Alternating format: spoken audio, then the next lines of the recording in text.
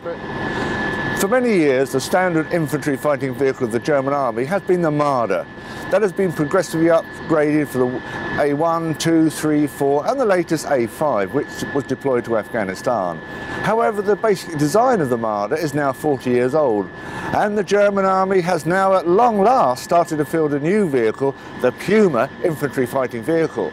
The German army has ordered 350 of these vehicles, of which 8 are driver-trainer vehicles. The first production vehicles were handed over last year when I was there, and production is slowly starting to build up. And by the time the show opened, just over 70 had been completed, and they hope to ramp up production to about 70 vehicles a year. If all goes to plan, the whole batch of 350 should be in service by 2020. But with the increased tension in some parts of Europe, there's a strong possibility that additional Pumas will be ordered. What is unique about this vehicle? First of all, it's got a special protection system. It's got a standard protection system, and when you deploy overseas, it's got a complete armour package which increases the weight to just over 40 tons, but gives you a much higher level of protection. Also, most infantry fighting vehicles has a turret. This particular one has a remote control turret, so all the crew are in the well-protected hull. That is commander, gunner, driver and 6 dismounts who can rapidly leave by the rear ramp. Also, if you see, it's got a lot of protection against top attack. And if we look along here, you've got explosive reactive armour, and that gives you additional protection against rocket-propelled grenades.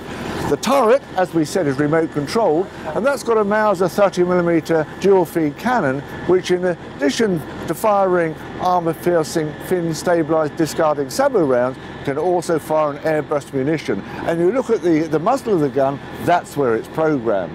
The current vehicle has a 5.56mm coax machine gun, but that will be replaced by a 7.62mm weapon. You can't see it because this vehicle is not currently fitted. It is expected that future vehicles will be fitted with a Spike anti-tank guided missiles to engage targets at much longer range. Also, you see on the top there, we have 2 stabilised sights, one for the commander, one for the gunner. Each of those has got a day sight, a thermal sight and a laser rangefinder. And what is unique on top of that is called MUS. MUS is a defensive aid stick which includes laser rangefinders and other sensors, and that will detect incoming some types of missiles and decoy them away. So, very advanced vehicle, very expensive, probably about €9 million, but it's probably the most advanced vehicle of its type within NATO. And at long last, the German army are very happy to receive this vehicle because it gives them a step change in its capability.